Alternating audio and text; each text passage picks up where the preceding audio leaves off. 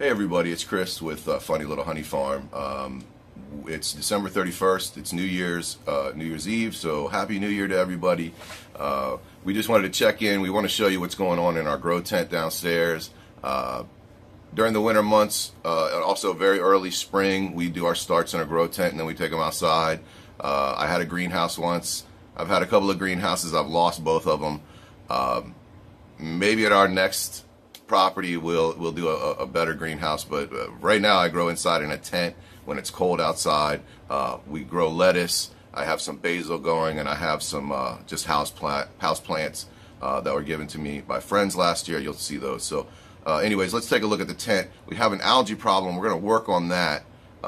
We'll discuss that while we're in the tent. Okay, here we go.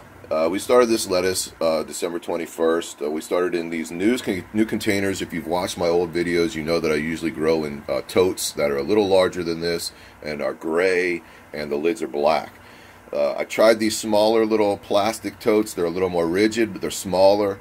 I wanted to see if this would allow the lettuce to grow here. The lettuce does grow fine. As you can see, this is 10-day-old lettuce, not from seed. We'll talk about that later. It's 10 days from since I've put them in this grow system, which is pretty fantastic if you ask me. But we have an algae problem because the totes are white. We have a big algae problem here, and if you look down inside, my medium is rock wool, and you can see that it's green. It shouldn't be green. It should be like yellow. So that's algae growing on there. Some people, it's not affecting this plant yet, but it will, because if you look here, the roots are starting to get some algae growing on them. So what I did some research. I've never had algae get to this point before, so I had to do a little research. The research said to try a little bit of hydrogen peroxide, very small amount of it in some diluted water, putting that dilution into your reservoir, which is my container right there, periodically should help keep the algae down. You have to be careful with it though. It's a biocide. It will kill life with great amounts of it, so it's not just an algaecide, so it can damage your roots. So very small amounts of it. We're going to give it a try. I think I'm going to have to clean everything up because I'll open the lid.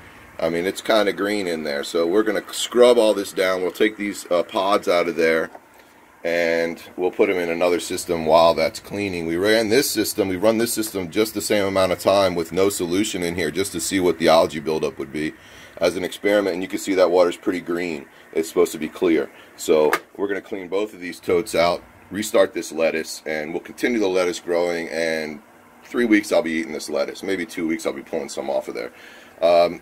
Quickly over here, we've got some basil. The basil on the right is looking very bad. The basil on the left, I could probably pull a few leaves off, but it has all gone to flower. So that's coming down. But I've been letting the seeds fall back into the container, so we'll see if they pop back up.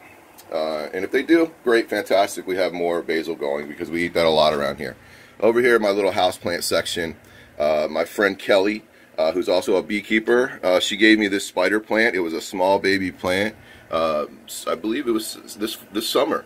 And I replanted it. I put it under the light, and it started this little runner that wants to grow all these babies, and I am just so happy about that. Kelly, check that out. Back there I have a pin oak that I'm transferring from my grandparents' house. Not sure where I'm going to plant that yet, but it came from my grandparents' house, so I'm going to keep that. And these little plants right here, if anybody can identify those, that'd be great. Appreciate that. I got them from my grandmother's house. She was throwing them out. They looked pretty dead. So I took them, I cut them, I did some cuttings, I replanted them, and they flowered. And I don't know what they are. If you know, put it in the comments for me. Alright, so that's all we have for right now. Next week, or the next video, hopefully in a couple days, we'll see what these containers look like after I cleaned them out and started using some hydrogen peroxide. We'll edit that out. Alright, thanks. There you have it.